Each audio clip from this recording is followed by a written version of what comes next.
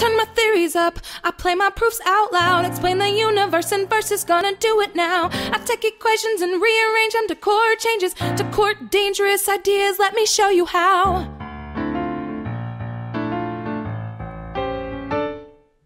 Isaac Newton here, I got a notion not so radical. The motion of the heavenly bodies is mathematically underlined. I'm picking apart the clockwork on the underside, figuring out the fundamental principles, the ones that guide the planets. I'll give you the proof, you may have need of it, and when my album drops, you can calculate the speed of it.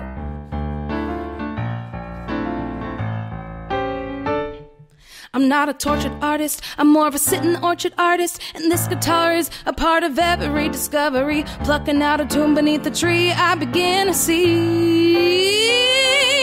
The sun comes up, the world goes round, the moon floats over and the apple falls down. And why should the physical law be any different at all? Whatever keeps the moon in the sky should make the apple fall.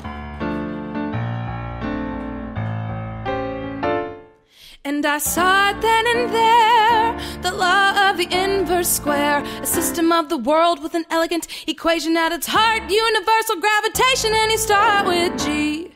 That stands for gravity, a constant I induced from an apple in a tree. M1 and M2 are the objects in the scene. Now divide by the square of the distance between, that's it. But I'm not done, let me take you through the proof. Article 1. I'm gonna stop you right there. That's it? I mean, duh. When you say it like that, it seems pretty obvious. I mean, you get style points, but you're not really telling me anything I don't already know. Are you kidding me? Okay, sorry, not sorry, but I really gotta say something. You had it coming cause I wasn't gonna say something. Till now I've been pretty tight-lipped. I stayed cool and I stuck to the script. But now I gotta blow it all. Cause you had to go on being know-it-all. Don't for a second dare to think you've got it all figured out. So many giants in the room, no room for doubt. You don't know how much you don't. You don't know how much you don't. You don't know how much you don't know. So here we go. The atomists start right, but there's something even smaller. Protons, neutrons, and electrons, but think bigger. Did you know that the Milky Way has 100 billion stars? Some of them a billion times bigger than ours. And the cosmic radiation from the Big Bang is still traveling toward us at the speed of light. And dark matter, which we don't understand at all yet, makes up most of our universe. You feeling small yet? The world is bigger than we can fathom. We're smaller than we imagined, and it's fine. We're in the dark most of the time, looking for art in the science. And science is the art of not knowing. Science is the art of not knowing.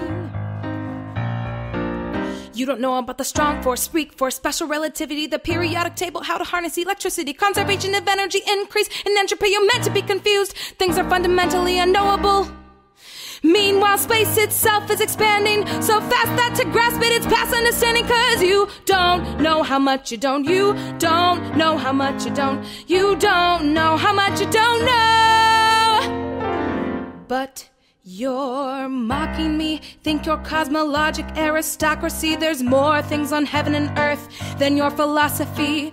Talk about intellectual viscosity. For prodigies, you're pretty thick, with the paucity of curiosity. So preposterously pompous that you postulate you've possibly exhausted the hypotheses. Stop patting yourself in the back and get after another problem. Stare at the sun as you contemplate the quantum state of a comet or a quark. You only see the light if you start in the dark. One more time now. You don't know how much you don't. You don't know how much you don't. You don't know how much you don't know. You don't know. You don't know how much you don't know. You don't know how much you don't. You don't know how much you don't. You don't know how much you don't. You don't know how much you don't. You don't know how much you don't. You don't know how much you don't know. You don't know how much you don't. How much you don't know.